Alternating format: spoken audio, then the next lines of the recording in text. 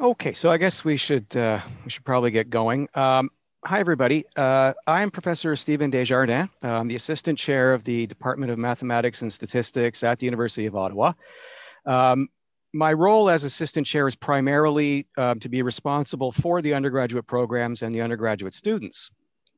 So what I'd like to do is very briefly just show you a couple of things, and then we will be here to answer questions. Also with me is Professor Perron, who is the chairman of the department. And so what I'd like to do is just begin by saying very briefly a couple of things about our department in general. So people often wonder, what is it when you do math? Well, there's various things that means. Mostly, of course, people think of problem solving, but there's more. There's a lot to do with analyzing data, recognizing patterns, trying to understand what's going on. Okay, and that's what mathematicians really do. They try to identify patterns, solve problems, understand what's really happening in the real world or from a theoretical point of view. Our department is one of the largest departments in the university because, of course, we basically teach classes to almost half of the students in the entire university. We are well represented across all of the disciplines of mathematics. We have some of the best researchers in the country as members of our department. And additionally, we also have some of the best teachers at the University of Ottawa in our department as well. And it's one thing that I always say about our department: we take teaching extremely seriously. We are very proud of our teaching and the quality that we maintain. Historically, we've had some absolutely amazing students the last few years in particular. Here's just a handful, but because of time limitations, I can't sing their praises in the detail I might like to. Obvious questions people always ask. Well, what could I do, right? If I get a math degree, what could I do? Well, the interesting thing, of course, is that for many employers, including many that you wouldn't even think of, a math degree is highly desired because of the kind of training that you actually get when you study mathematics. Because, of course, what you're learning is you're learning problem solving skills, you're learning rational thinking. And that, of course, can be applied in so many disciplines. So, I mean, they're the obvious things that people think. I mean, the teacher, obviously, statistician, data scientist, of course. Yeah, but there's also, being an actuary. There's all kinds of possibilities in research in many fields, right? Not just in the sciences, but also in the social sciences, in the life sciences, right? And there are also several possibilities for work in the fields involving computers, not just coding, but there's also quite a few mathematics graduates locally that we know and are connected, in fact, with our department, who are in the information security sector for the federal government, but also for private companies as well. There are other possibilities in the financial industry. There are also, of course, many opportunities to apply modeling in real world applications in the applied sciences and economics, in the field of medicine, and it's endless. Again, if I had more time, I'd sing the praises of these reports, but basically, bottom line is math degrees get you good money. Math degrees, people with math degrees are amongst the top and highest earners. And they're also typically amongst the happiest employees as well. I mentioned we have our students working everywhere. I mean, of course, because we are in Ottawa, the federal government is one of the places that many of our graduates do end up, but it's surprising how many of the departments in the government that they actually work for. Stats Can, of course, being an obvious one, but also Health Canada, the environment, CBSA, EDC. There are all kinds of things out there that our graduates are doing. We also have graduates working in the research facilities at the local hospitals and others. And we do, as I mentioned, have graduates and folks affiliated with our department who are at CSES and CSEC in security. The math department itself, what do we have? Well, one of the things that we can offer at the University of Ottawa is quite a lot of options in terms of what you would actually do, right? We have all your standard things that you expect, the major, the minor, and the honors in math and stats, but we also have joint programs with computer science, with physics, with economics. We have a financial mathematics and economics program, which is extremely popular. And we now have a new program in data science, right? So we can offer quite a wide variety of mathematics programs and math-based programs to our students. As well, in the university as a whole, there is a lot of flexibility for combining things, doing majors and minors, doing a double major, and so on. And so you can do many interesting things at the University of Ottawa in general. Quick thing, I mean, the minor can be anything you want. A couple of things to mention about our programs. Our stats program is accredited by the Statistical Society of Canada. So our graduates will earn the professional title of A-Stat, the Associate Statistician. And our financial math and economics program is also adequate preparation for the first two actuarial exams. And we do have courses in the program that are accredited by the Institute of Actuaries, which is something we're very proud of. Very briefly, what people do in their programs depends specifically on which program you're actually doing. But typical first year, you have 4 courses in mathematics, a linear algebra course, 2 calculus courses, and a math reasoning and proof course. And then whatever else depends on what you're doing. If you're in one of our joint programs, you'll have 1 or 2 courses in the other discipline. You also have the options for electives, of course. And if you're in the major or honors or minor in math or stats, you will have other requirements for other science courses and so on. In second year, this is where in most programs in the university as a whole, but very specifically in the mathematics programs, this is where you really get into what is math? How do mathematicians do math?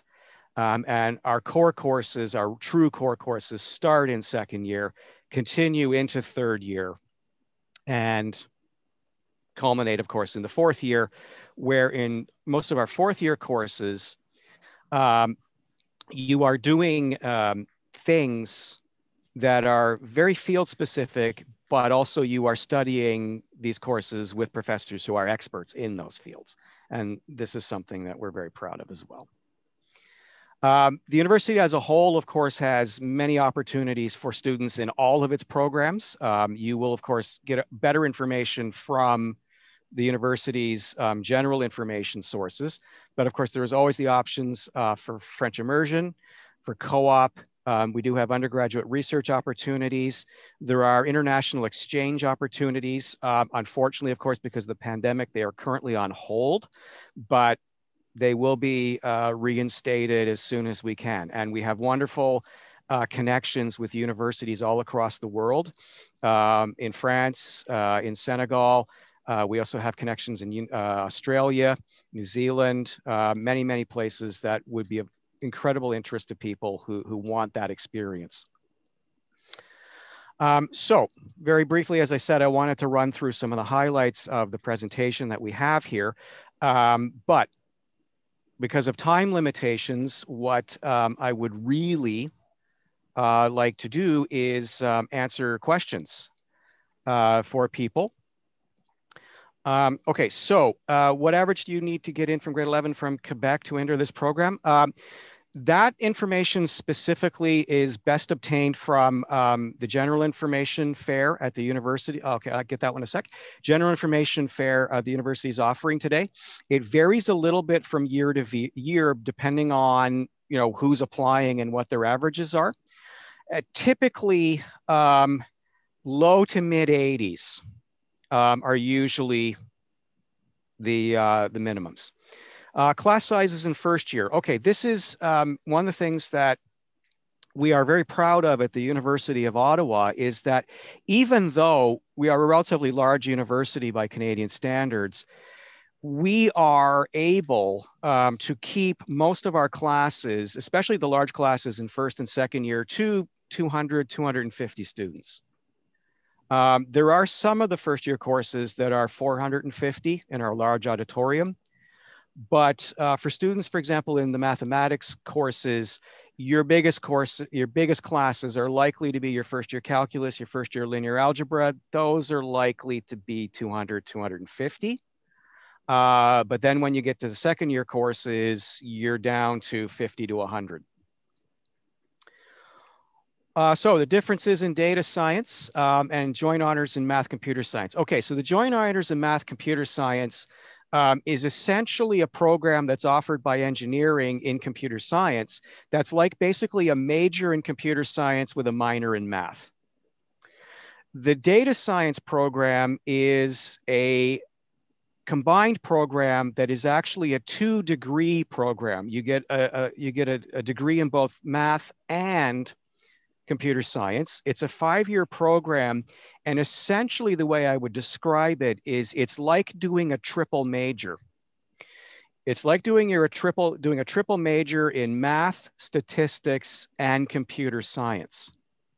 You get essentially enough of all 3 of them to be prepared for grad studies in any one of the 3. So it's a much more extensive program than the joint math computer science. Okay, math clubs for math students. Yes, we do have in the university here, we do have a few things for the math students. In the Faculty of Science in general, there is a students association for students in the Faculty of Science.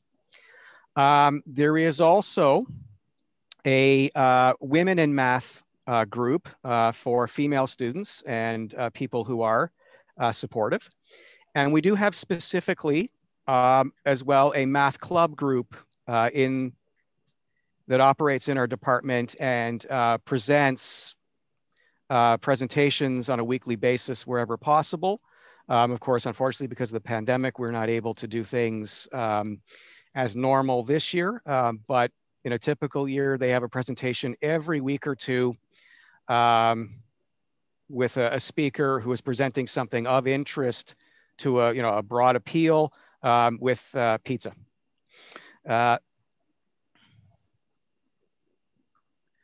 Okay, okay. Exchange is offered to Bordeaux. The exchange with Bordeaux is a fairly regular one. There are other universities in France where we do have exchange agreements with as well. Classes, and could someone with French classes? Yes, absolutely. Absolutely. If you're competent in French, yes, you can apply. Can you change streams? Yes. Okay, so if you come in French Immersion, if you find it too difficult, what normally happens is, yes, if this is something you do catch within the first 2 or 3 weeks, yes, you can switch to the English versions of at least most of the courses immediately. It may not be possible to do all of them, but I would sort of warn you that if you are in too far into the term, what the advisors would generally tell you in a situation like that is stick out the French courses through the term you are in, switch to the English courses in subsequent English courses in the next term.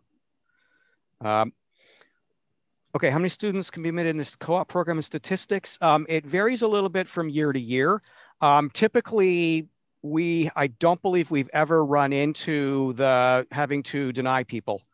I believe we've never had that problem of all the students who have qualified through the GPA requirement and the program requirement. I don't think we've ever had to turn anybody away who's qualified. You're welcome.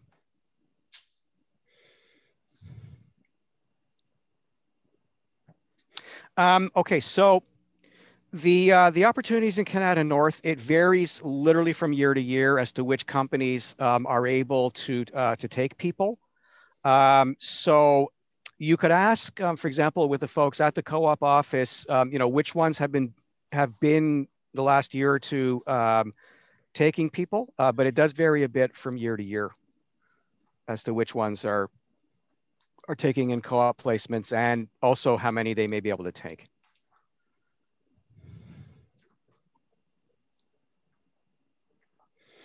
Okay, so yeah, this is an interesting question because, of course, it's not quite spelled out clearly. The intensive calculus courses are essentially, they are intended for students who are not comfortable with their background.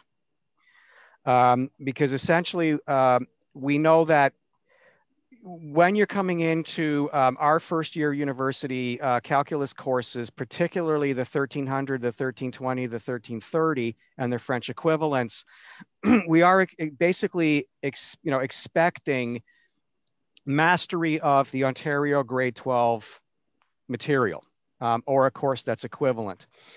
But of course, we know that from people coming in from all places around the world, that's not always the case. So we offer these intensive versions of the courses, which basically give a much more detailed introduction review of differential calculus. So it's not more content, nor is it more proof-based. It's more detail. It's more review. It's intended for that purpose.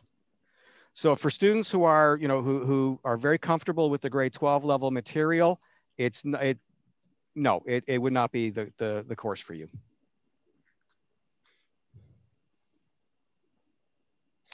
Okay, so joint minors in math and economics. I mean, that's literally that. It is literally, math and economics. The financial math and economics is, of course, math and economics, but it's also more. You get some courses in administration and management, and you also get specifically courses in financial mathematics.